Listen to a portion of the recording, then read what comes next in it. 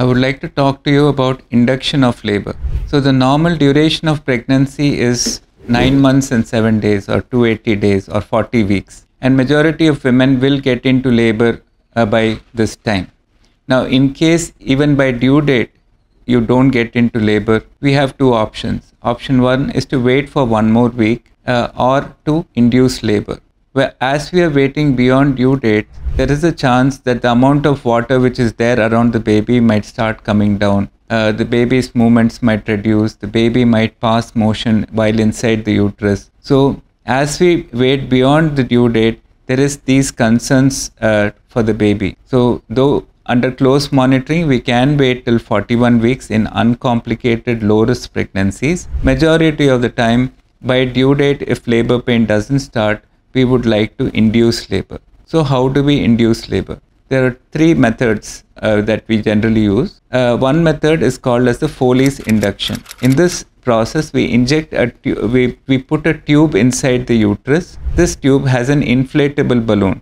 So we inflate it with fluid, and mechanically the neck of the womb starts opening up. This is called Foley's induction.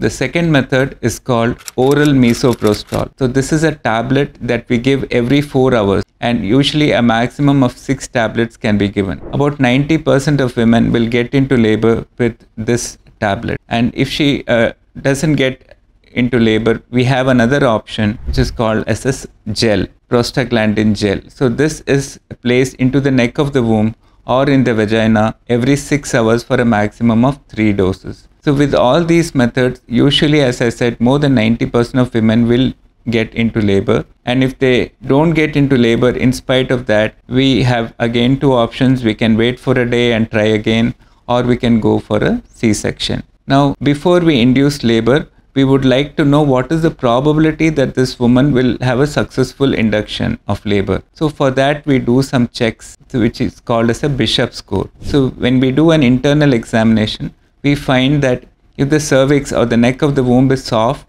if it is in the mid position, if it is already opened up slightly, and the head is well inside the pelvis, these are all favorable factors. If the head is not yet entered the pelvis, and the cervix is long, thick, and placed on the back side of the vagina, then these are not favorable for a successful vaginal delivery. So in spite of being unfavorable, we will still try induction, but this will give us an idea what is the chance of the woman likely to respond to induction of labor.